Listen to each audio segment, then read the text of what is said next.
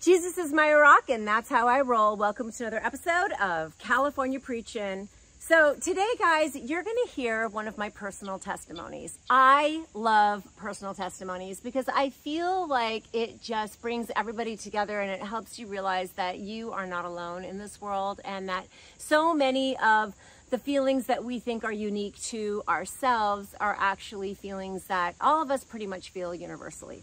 So in this particular testimony, I do talk about the armor that I created around myself as a child because I felt so unsafe in the world. So it's an aspect of my testimony that I've never shared before, and I'm excited to let you guys in on another little window into my life and journey. California Healing is a group of women, 75 going strong, and we do small groups, 25 women in each group. And we are starting a new one. It's launching on September 9th. And I pray that you will fill out the application form so that you can pop in free to one of my sessions so that you can check it out for yourself to see if maybe this would be something that would be beneficial for you and in your walk with God. If you're a Christian or you're not a Christian, it doesn't matter. It's basically just a support group and a lovely place to land your plane. So here we go. I hope you enjoy my testimony, and peace of Christ. I do have a testimony for you guys today, and I did write it down, so I'm gonna read it. Father, just let my words, come out naturally, and thank you for the power of testimony, because it does bring people closer and helps us remember that we're all so different, but also so much alike. Amen. In Jesus' name. The most beautiful flower of all is honesty, but it comes at a price. I have defects, black holes, and I have hypersensitive areas. It's terrifying to let people see these sides of me because I'm afraid that they're going to take advantage of my weaknesses, or worst of all, have self-pity for me, have pity over me. I remember being about 14 years old when another kid walked up to me holding a copy of People magazine. He was clenching it in his hands, and he looked at me dead in the eyes, and it had an image of my father and my sister Mackenzie on the cover. And he blurted out, "Hey, your dad's in jail for selling drugs on the black market." Surprisingly, this was the first I was hearing of it, as my parents were already divorced and my father lived on the East Coast. We were on the West Coast, and I was completely estranged from my dad. My throat tightened up, and I just remember feeling instantly this terrible feeling of embarrassment. But the most pervasive feeling was that I felt threatened. Suddenly, my wall of protection that I had fiercely guarded felt like it had hairline fractures in it, and that people could penetrate what I thought was this unbreakable armor that I had so desperately created as a child. It was a dreaded feeling. I had banked everything on this shield to defend me against this exact feeling that I was having in this moment. But suddenly I had been ambushed, and that armor had failed me. Suddenly it was as if I were standing in front of an X-ray machine and everyone could see right through me. I felt utterly exposed. My heart had nowhere to hide, and suddenly my eyes began to well up. And the worst thing that could have ever happened was that I began to cry. It makes me so sad. I'm going to pause for a second because it makes me so sad to think that at 14 years old, I already had all of this going on to protect myself from the world, and that I was afraid to be vulnerable. I was afraid to cry. I was afraid to let people see that I had emotions and that I had feelings. It just breaks my heart. But my friends who were around me at this very moment and who loved me very much leaned in to give me a hug, saying things like, "Oh, Chai, I love you. It's okay." And my immediate reaction was to say, "I don't need your effing sympathy." Yes, I remember using that exact verbiage, by the way. Even at that age, I remember thinking that that was such an unkind reaction that I had toward my friends. I remember thinking that that wasn't a normal reaction. I distinctly remember thinking my friends are just doing what good friends do. They're being nice.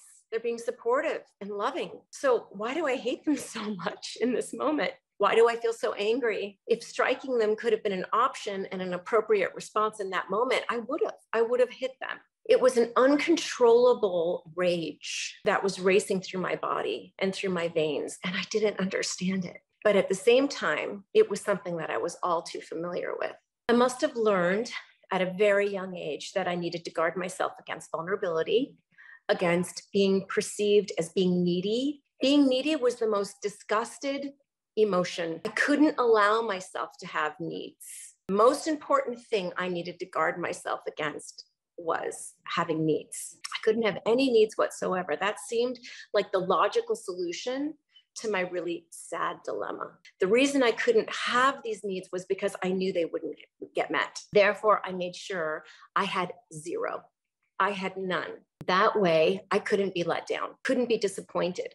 I wouldn't have to face the reality that I really did miss my dad, that I really did want to be close to my dad, that I really did want and crave and desire and desperately need a relationship with my father. Whether it was because they were alcoholics or drug addicts or just plain not interested in investing in emotional connected relationship with me as a child, I didn't know. All I knew was that China had to play the invisible girl game, or I would make myself a moving target. My secret was that I had people in my life that I desperately wanted to love and that I desperately wanted to be loved back by. But that feeling of love and that reality of what I was receiving was not in alignment. And it hadn't been in alignment up to that point. So the primal feeling of need was not allowed. And I had to pretend that they didn't exist. I saw the same shrink for 18 years. I started very young in therapy, 8 years old, and her name was Marlene Schoen, and I'm sure I put all 3 of her children through college. Her main mission as my therapist was to try and teach me that perfection was actually imperfection. My Marlene time obviously paid off to some degree because I love unmade beds. I actually love when people are drunk and crying and cannot be anything but honest in that moment. I find it so endearing when people's guards are down. I love the look in people's eyes when they realize they're in love. I love the way people look when they first wake up and they've forgotten their surroundings and their hair is all over the place. I love the gasp that people make when their favorite character dies in their favorite streaming show. I love when I catch people daydreaming, just gazing off into nowhere. I call those micro seizures, and I have them all the time.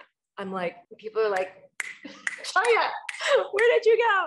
I fall in love with people and their honest moments all the time. That's why I let people in when they let me see that they are imperfect. It makes me feel safe.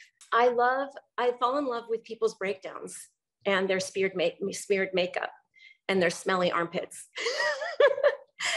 Honestly, to me, it's just so beautiful. I just can't even put it into words when people are imperfect. I'm scared of everything. And I know it's not biblical to be that way as a Christian. I got invited on a river rafting trip yesterday by my sister-in-law. And I told her I was afraid of falling out of the raft, hitting my head on a rock and floating downstream in freezing cold water, coming to the 1,000-foot waterfall and going feet down first the waterfall, plummeting to my death. I followed that up with any other ideas. I get frustrated with myself that this is the way my brain works. But with the help of everybody in Cal Heal, I'm starting to take my negative thoughts captive. And I'm experiencing the sound mind and peaceful heart thing on a much more regular basis. One of the worst feelings is the feeling that time is running out, that time is relentless, and I have so many things that I want to do with my life yet. Where is that really coming from? Is it my ego? Is it my fear of dying and not leaving a mark that everyone else can see? How terribly embarrassing to admit it is true. I want to be remembered, but why? I'm sure my childhood rejection and my deeply rooted abandonment issues take a major play in this role. It doesn't help with that neurosis of wanting to be remembered. I'm sure that all of us just wonder why we are even here in the first place. What's the reason for all of this life stuff? And why do I feel like I want to be remembered? Part of it is because I don't feel that I was acknowledged by the most important people in my life. And so I want to be remembered.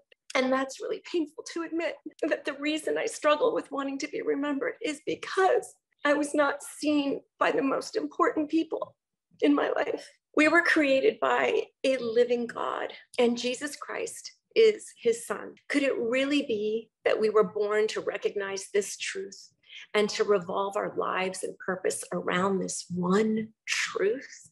My absolute favorite verse in the Bible is Colossians 3:15. Let the peace of Christ reign in your heart as we are called in one body to live in perfect peace and always be thankful. I'm embarrassed to admit that I have not been one to live in gratitude. It's a muscle that I've had to develop over time. Living in gratitude takes discipline because it's so easy to find things wrong with my life.